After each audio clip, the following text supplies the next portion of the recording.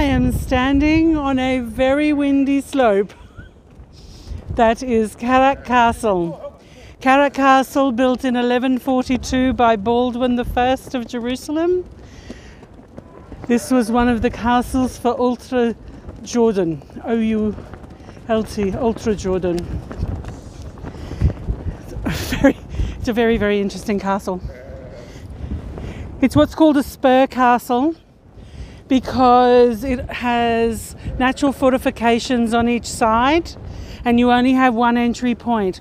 Like I'd mentioned previously about spur castles, it's absolutely brilliant for defense, but if your supply line is cut, you are absolutely screwed. Let's go and have an explore of Karak Castle, a Crusader castle from 1142.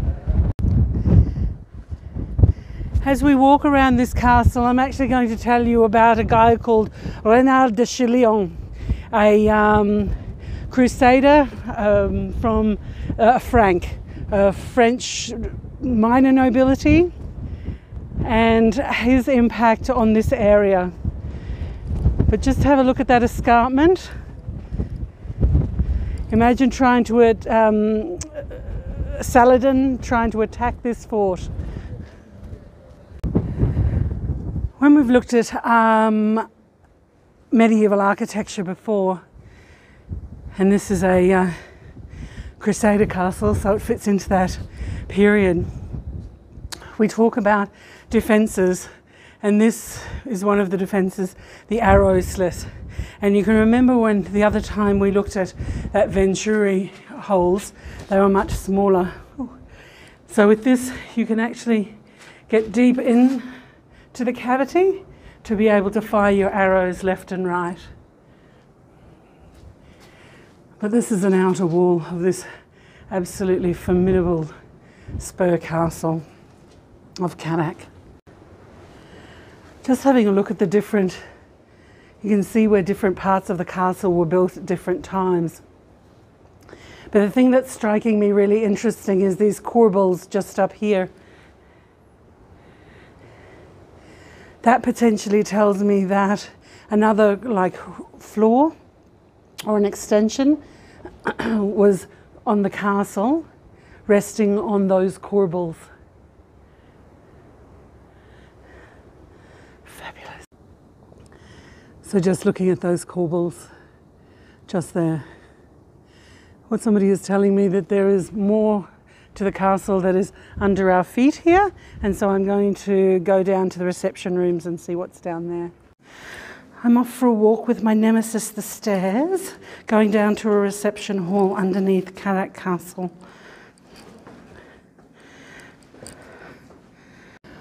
Okay, I've walked down probably about 50 stairs and, well spotted, thank you very much.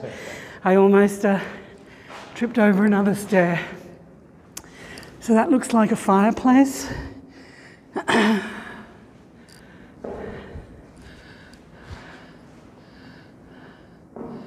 natural light there. We come down these stairs, and this was an exit for the Mamluks. And then the Ottomans, when they took over the castle, they sealed it off. Wow. Into a reception room. 80-meter long reception hall for Mamluk Saladin.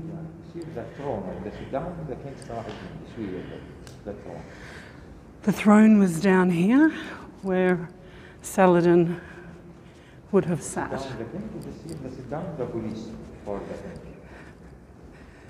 So walking down, we're almost to the end of the 80 metres of this reception hall. And then there was another castle entrance there, but that has been closed off subsequently.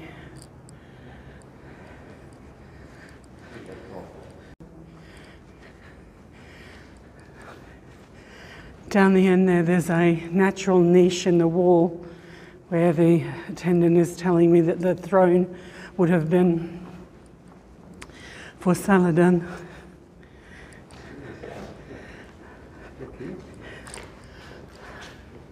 big is the reception?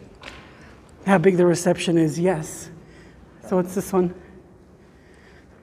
An exit? No, exit.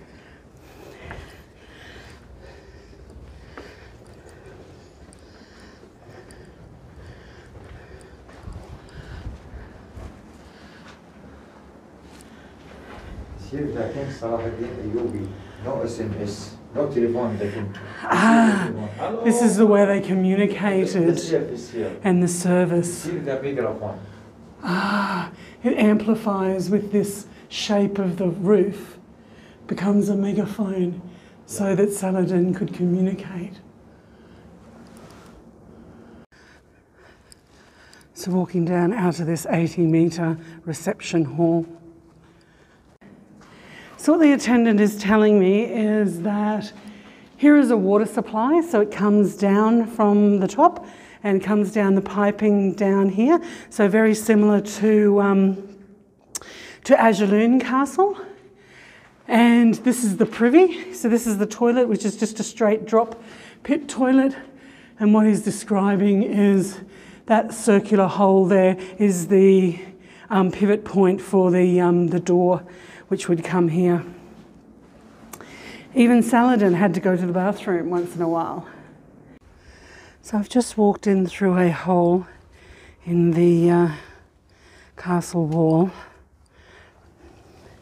But the stairs here aren't overly brilliant, so I won't go in.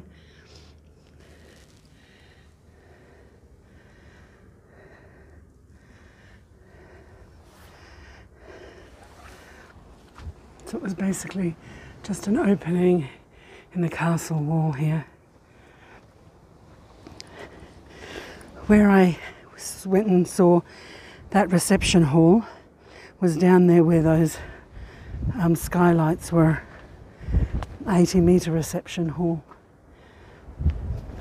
So coming up these side stairs, there's lots of little holes in the side of the castle, but the stairs look in pretty bad repair. I don't want to risk going down.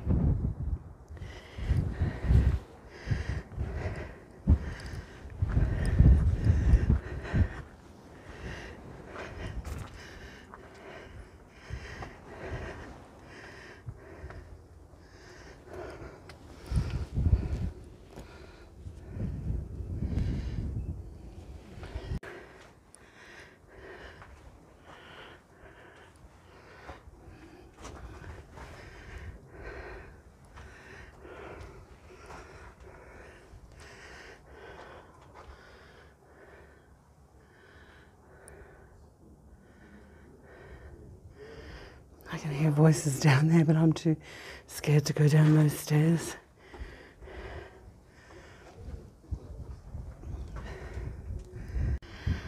Karak Castle is actually a really huge castle. It's really quite intact, a lot of it. It was built over a couple of centuries, and we'll get to look into another couple of places, like down there into the mosque and prison, and over here into another banquet hall. Let's cruise over there. Just to give another perspective of how this is a pretty impenetrable fortress on this spur, because the incline of the land is just so steep. I just entered through another hallway. Big step into that large reception hall.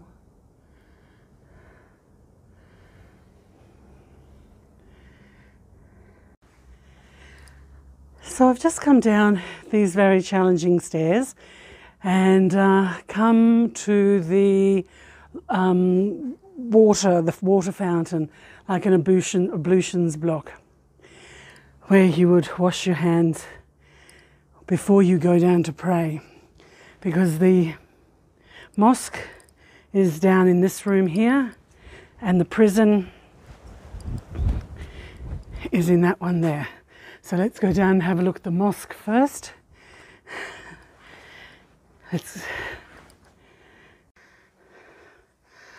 I've just come down another little dodgy set of stairs into the prison, which is just one really long room. And then if you come up these stairs, there's actually individual cells where people of nobility would be kept. So the reason that you would know that these prison cells were for important people is that some of them actually have fireplaces in them. And they would hold, I think, about 10 people. So along this entire wall,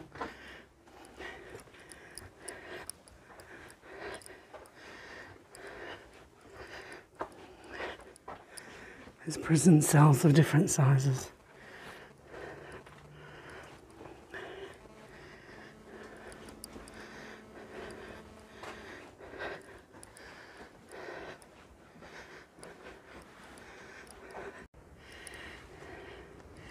That's actually the entryway to the mosque over there, through this slit here. So I've just come out of the prison area and I'm just walking through this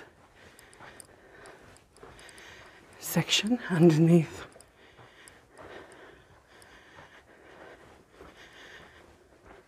the castle.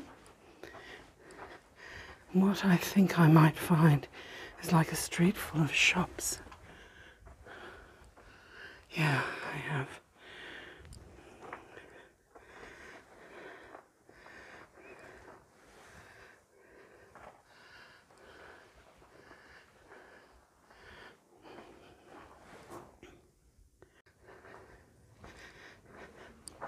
Actually, this is a street full of bedrooms.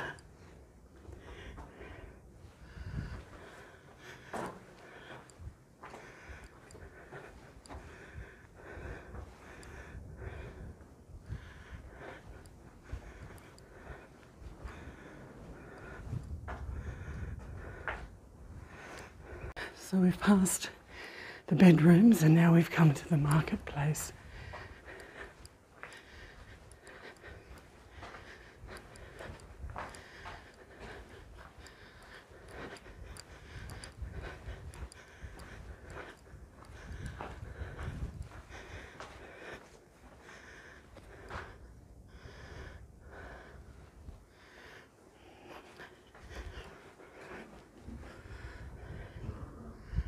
I wonder if these were the stairs that I noticed before but didn't want to come down. I've just gained access from a different way. I've walked down the hallway where there's initially some bedrooms and then some marketplaces, and then I've come to some rooms that are really big. And the interesting thing is they have like a well or a hole in them. So these must have been pretty impressive people, important people who'd be in these rooms.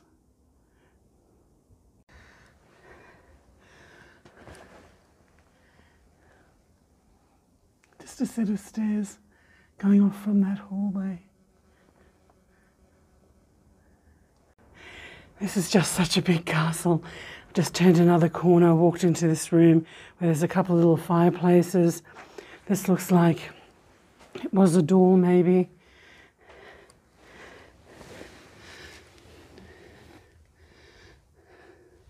Looks like a doorway there with some remnants of some stairs.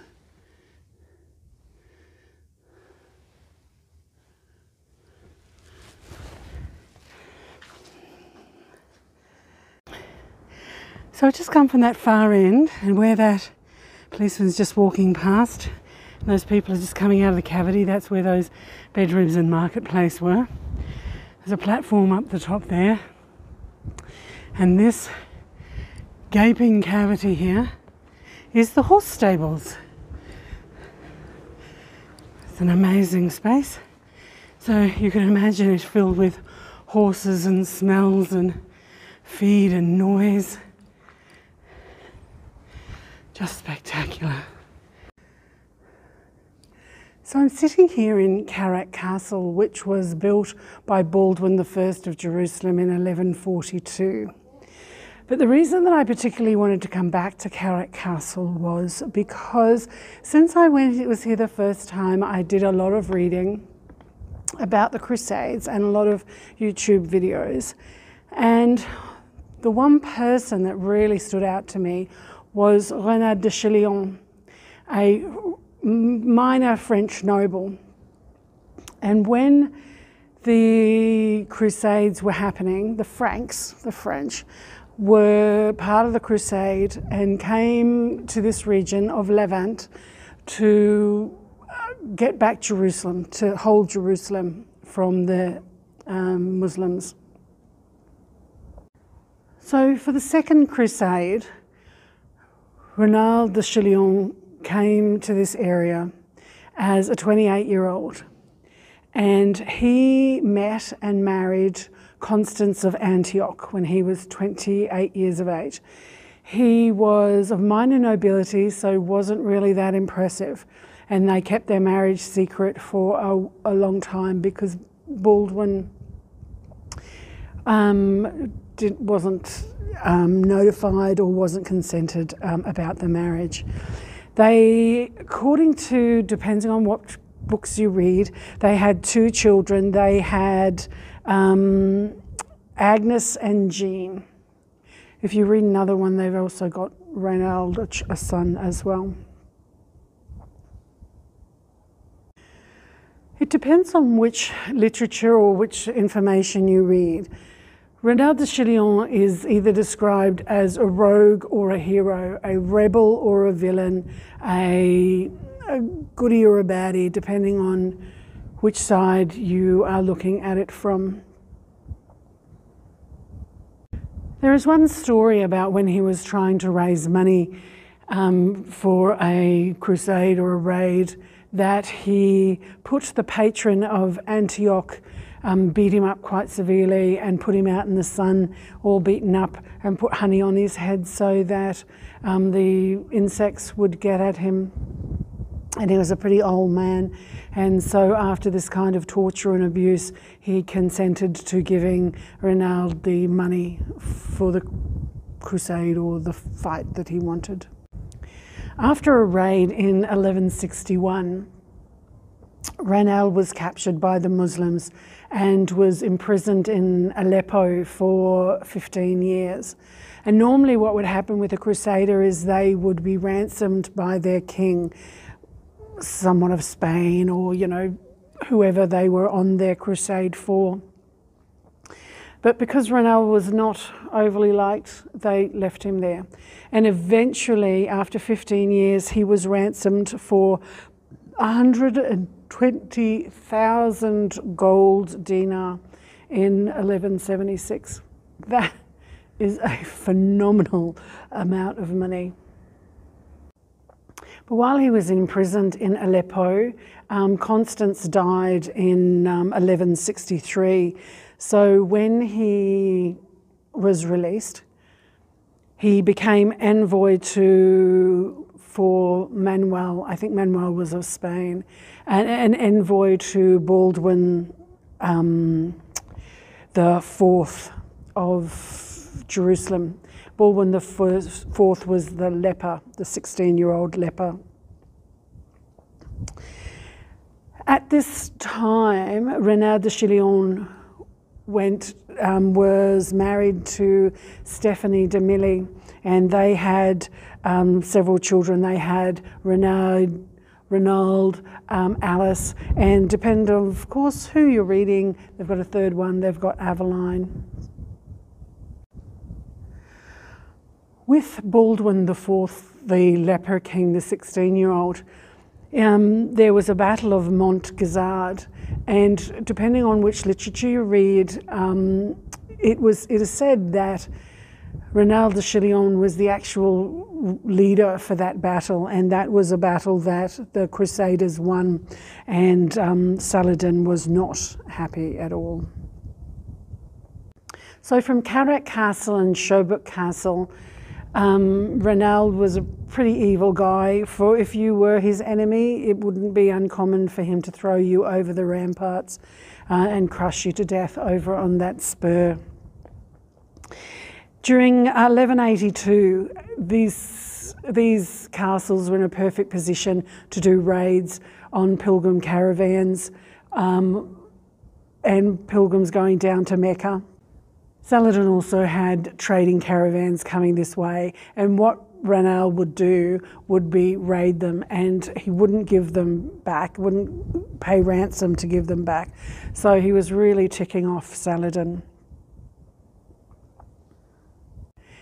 It is said that in 1183, in this castle here, Karak Castle, when Humphrey IV and Isabella of Jerusalem, Humphrey was 16 and Isabella was 14, they got married here in this castle. And Saladin was besieging the castle at the time, and what it is said that Stephanie de Milly had sent food down to Saladin so that he would not bombard the marital chamber of the wedding. With those Red Sea raids in about 1183, and in about 1185, Raynald Chatillon became allied with Sibylla and Guy of Lucerne. With all this aggravation with the raiding of the pilgrim caravans and the other caravans, it's at this time that Saladin put a jihad on Raynald Chatillon. In 1187, to the north of here, Lake Tigris, was the site for the Battle of Hattin, and this was the battle where Guy of Lucerne and Raynald Chatillon were captured by Saladin. And the story goes that Saladin gave water to Guy, and Guy drank the water, and then he passed the water over to Raynald, and Raynald drank the water. But because Saladin did not offer the water to Raynald himself, what he did was invited Raynald to his, or took Raynald to his tent, to another place, and basically struck him with a sword, and while he fell down, severed his head. And that was 4th of July, 1187. So I keep saying it depends on who you read and who you listen to, because there is several different sources that you can get your information from. One source said that it was because he drank the water that wasn't offered to him personally by Saladin that he was beheaded. Another said that it was because he would not convert to Islam, and that's why he was beheaded. So Raynald Chatillon was about 61 or 62 when he was beheaded by Saladin, where, you know, the other two excuses were probably pretty good. Drinking the water wasn't offered to you, and not converting. But I think it's a third. I think it is more, it was a really political move by Saladin, because Raynald had just been such a pain in his side for such a long period of time with all the raids and stealing the, rioting the pilgrim caravans and stealing all the trade stuff. I think it was a political move to get rid of Raynald. So there's three really main sources that you get your information about Raynald, and one of them was from William of Tyre, who wrote really poorly of Raynald because Ray was basically humiliating the Christian world with all of these raids, and he wasn't listening to what the kings were saying. The second place to find it is in Muslim historical documents, because when Saladin actually wrote back to say why he had killed Raynald, it demonstrated that he was really a formidable opponent and was really quite respected as an opponent. So he was actually really quite respected by the Muslims. Some modern historians say that he was a maverick, that he was really disrupting the Christian cause and humiliating. Some say that he was a marauder that just could not resist temptation. Some Christian historians say that he was a martyr and that he was experienced and he was a reasonable leader. One of the primary reasons that he is actually a good leader is because he actually prevented unification of all of the Muslim states that were around, just because he kept disrupting so much of the surrounding Muslim area. So there are a lot of historical novels that include Raynald Chatillon, and they all give very different stories, different perspectives of him. But if you want to see a representation of him, you can look at Ridley Scott's 2005 movie, Kingdom of Heaven, where Brendan Gleeson plays Raynald as a big hairy buffoon, basically, that grovels and humiliates himself and has to kiss the hand of Baldwin IV, the 16-year-old leper king's hand. It's a pretty interesting depiction of Raynald Chatillon. But just to be here at Karak Castle at the moment, Sherbrooke Castle is closed for renovation until the next year. So this is February of 2020. So until 2021, I can't go back to Sherbrooke Castle. So if you want to walk in the footsteps of the Crusaders, come to Karak Castle. So that was our short little walk around Karak Castle. Come and play with me. Come to Jordan. Come and visit. Come with me. Just ask me what adventures you could have when you come here to Jordan. So much to do. Stay safe. Happy travels.